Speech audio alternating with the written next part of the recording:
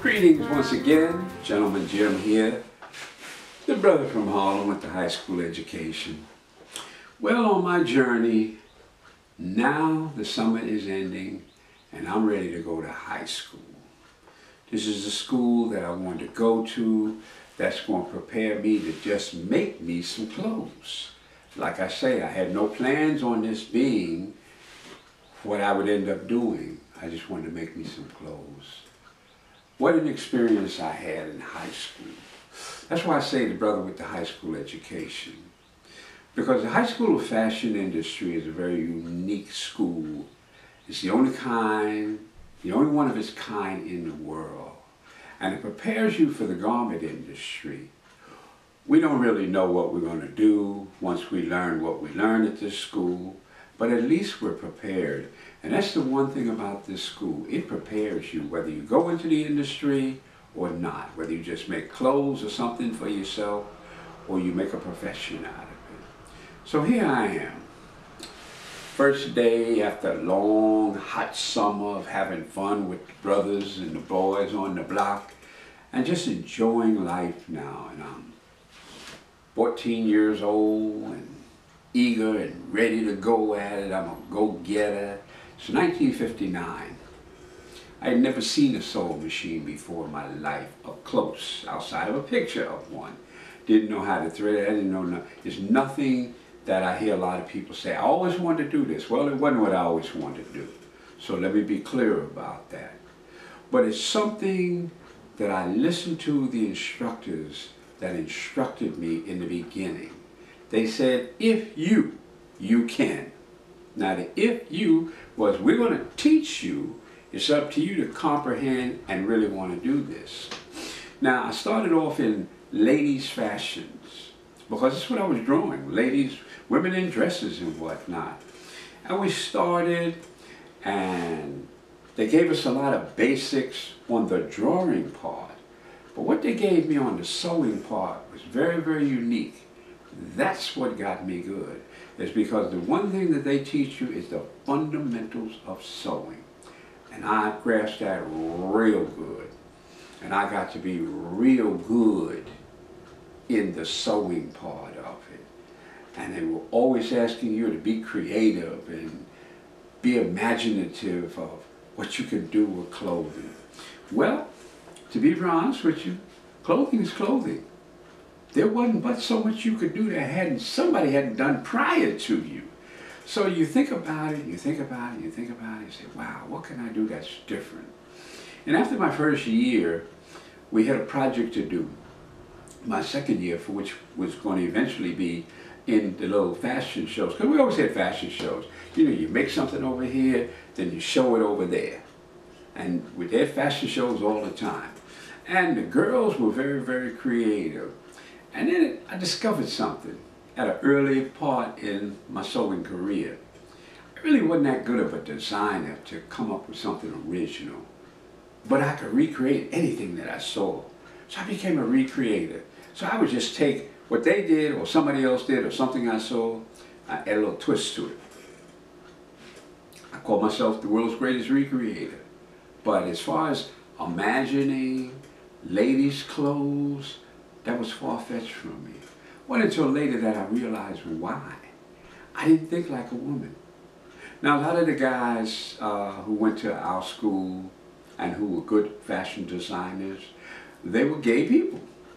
So the guys thought like a woman. I didn't. I'm probably the only straight guy in ladies' fashions.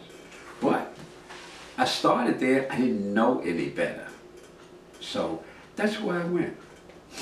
And it wasn't until after a year I realized that I couldn't make it in fashion designing because two things, and I always tell these two things and I ain't ashamed to tell them. I wasn't white and I wasn't gay. So the chances of me really making it was slim. And then I wasn't that creative when it came to ladies' fashions. I just wasn't. But I can copy anything now. But coming up with something original, couldn't think of anything.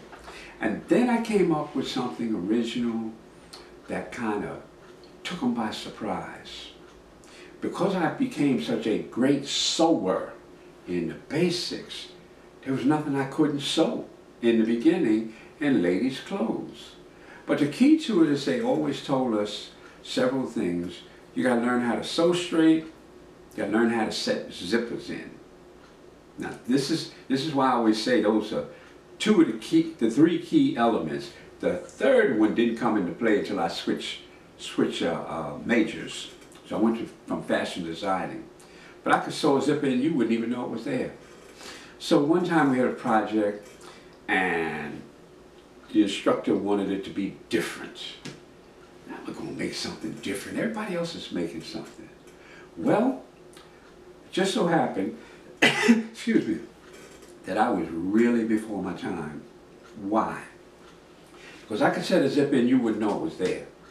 So for this project, what I did was, this was 1960, put zippers. I had taken a jacket and a pair of ladies' pants that I had made, and I cut the sleeve off. And I put a zipper in both sections of it. The zipper was so well hidden, you didn't know it was there. Same thing with the bottom of the pants, at where a short pants would start, that I cut the leg off, then reconnected it with a zipper that you couldn't tell was there. So during the fashion show that they had, my model came out. The teacher didn't really see this project till it was finished, because I wanted to surprise everybody. I was kind of hiding it from everybody so they couldn't see it.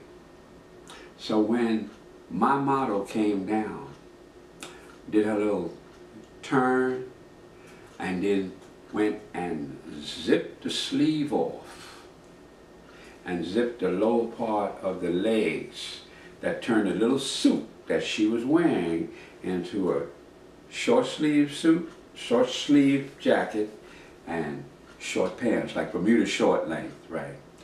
Crowd went wild. The teacher went wild. There were industry people in there, they went wild. They said they had never seen that before. Blew me away. Oh, I got an A+ on the assignment. But the teacher told me, said, McFarland, that's a great idea, but that won't fly. Understand, people, this was 1960, and I'm ahead of the curve.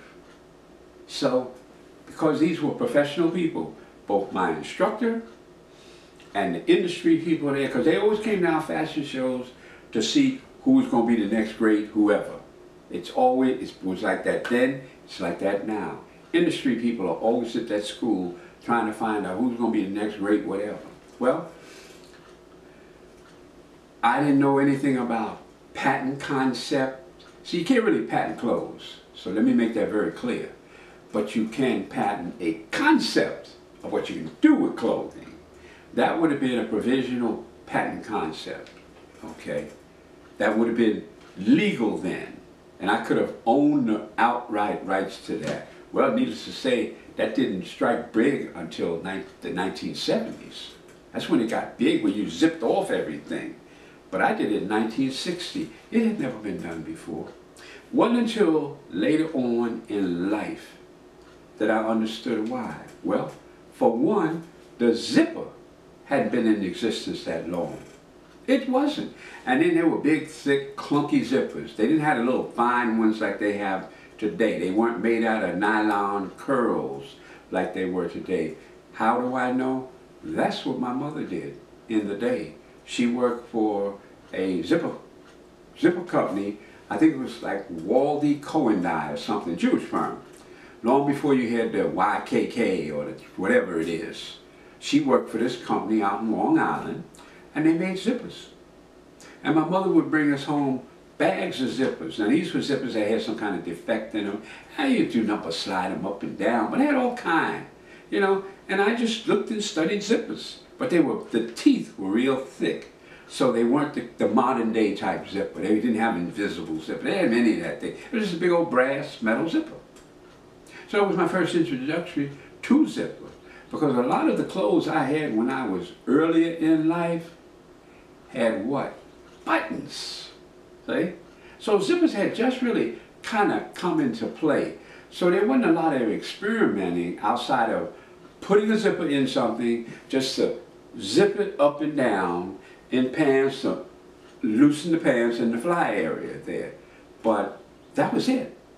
So when I came out with this zipper thing, and I looked over here, and I looked over there, and nobody had this idea but me.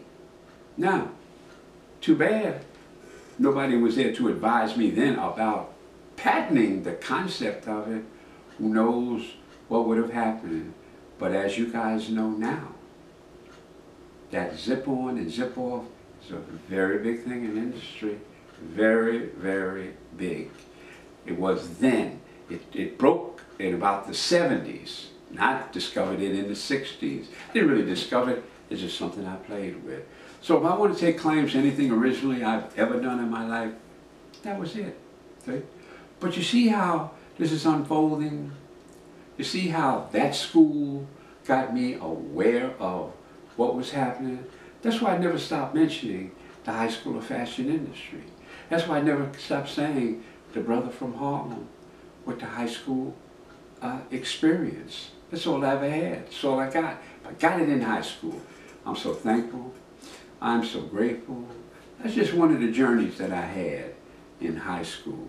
So once again, this is the brother from Harlem with the high school education giving you a heads up.